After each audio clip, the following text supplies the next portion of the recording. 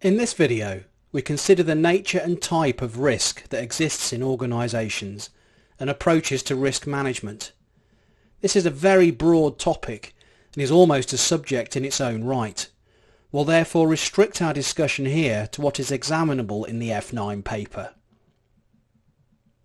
First of all, let's distinguish between risk and uncertainty. Risk concerns known possibilities or outcomes and known or estimable probabilities. The benefit is that we can therefore do some calculations to help us assess the risk. For example, the risk associated with tossing a coin. There are two possible outcomes, heads or tails, and a 50-50 chance of each. With uncertainty, either some of the probabilities are not known, or potentially some of the possible outcomes are not known, or maybe a mixture of the two. When starting out on a new venture, you may have no real idea how likely it is to be successful. This is uncertainty. Although this distinction may be important for a multiple choice question in your exam, the terms risk and uncertainty are often used interchangeably in everyday language. Strictly speaking, risk can be upside or downside. Upside risk is the chance that something good might happen, as opposed to downside risk, which is the chance that something bad might happen. That said, the word risk often has a negative connotation associated with it, so it's often taken to mean the negative or downside. It's worth noting that risk management is not the same as risk minimization. At some point, a company's investors decided to invest in the company, which implies taking a risk with the hope of making a return. Inherently then, business cannot be about simply minimizing risk. This would imply never setting up in business in the first place.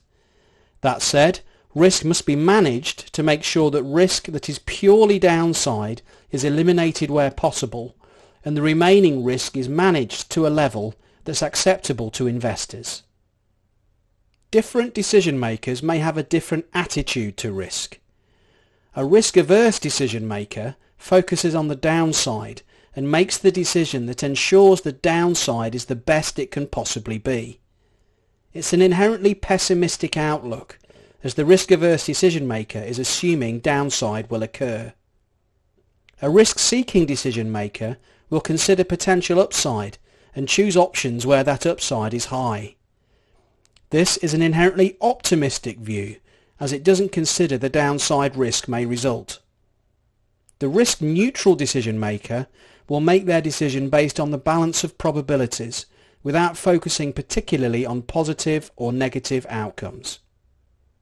Risk comes in various different guises, and many frameworks are available to distinguish between different types of risk that the company may face. Simpler frameworks may consider, for example, strategic, financial and operational risk. Other frameworks can become much more complex. There are also frameworks to assist an organisation with managing the risks that they identify. However, this is a topic that is examinable elsewhere. There are two particular aspects of risk and risk management that our examiner focuses on: foreign currency risk and interest rate risk. In the remainder of this video, we'll examine the nature of this risk. We'll consider how managing this risk can be undertaken in other videos. First of all, foreign currency risk.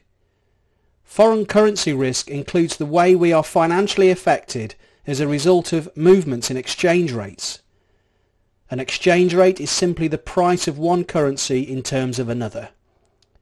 So, for example, an exchange rate may move from $1 to £1 to $1.30 to £1.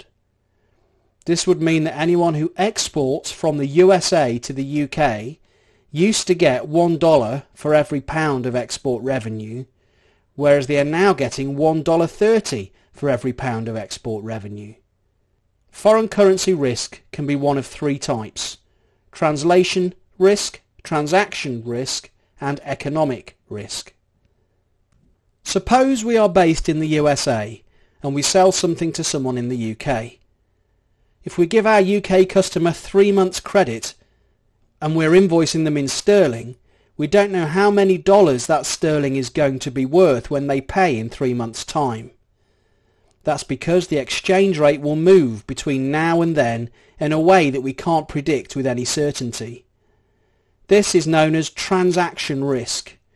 It directly affects the cash flows of the business. We will end up with more or less dollars as a result of transaction risk. Now, suppose we have a financial reporting deadline, such as the year end, 1 month after we make the initial sale. At the year end, we will have a foreign currency receivable on our statement of financial position, being the amount that our UK customer owes us at that point. This receivable would need to be retranslated at the exchange rate prevailing at year end, and any movement between the point of sale and the year end in that exchange rate will therefore result in a profit or loss due to foreign exchange. This is known as translation risk and will affect reported profits. Although exchange rates fluctuate constantly, they often follow a long-term trend that's consistent with the changing economic circumstances of the two countries in question. These long-term trends can fundamentally affect the value of our business. For example, if we constantly make sales to the UK from America, then the value of each individual sale will go up or go down in value depending on the direction of the exchange rate movement at the time. However, over time, there may be a long-term trend, which means fundamentally the value of my business gradually increases or decreases because of that direction of movement. This is known as economic risk. We may face economic risk even if we don't sell overseas, as it may affect our input costs or our competitors' pricing. Interest rate risk is an increase or decrease in our profitability due to movements in interest rates. A simple example of this is a company with a variable rate loan. If that variable rate increases, interest payments will increase. If the variable rate falls, then interest costs will fall. Gap exposure occurs if the company has a different amount of interest-bearing assets and liabilities. The net exposure will generate an impact on profit when interest rates move. Basis risk occurs when interest-bearing assets and liabilities vary with reference to a different interest rate source. For example, interest rates on savings that are based on LIBOR, the London Interbank Offered Rate, may move at different times or by different amounts to liabilities that may be based on, say, Euribor, the European equivalent of LIBOR. Again, this means that company profits will be exposed as the interest rates move at different times or by different amounts.